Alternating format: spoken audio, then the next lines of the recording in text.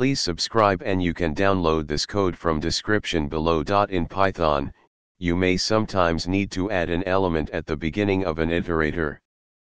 This can be useful in various scenarios, such as when you want to prepend an item to the contents of an existing iterator. Python provides several ways to accomplish this, and in this tutorial, we will explore some of them with code examples. You can use the itertools.chain function to concatenate an element or an iterator with an existing iterator. Here's how you can do it. In this example, we use itertools.chain to create a new iterator that starts with the element _to _prepend and is followed by the elements from the original _iterator. You can also use a generator function to create a new iterator that starts with the desired element. Here's an example.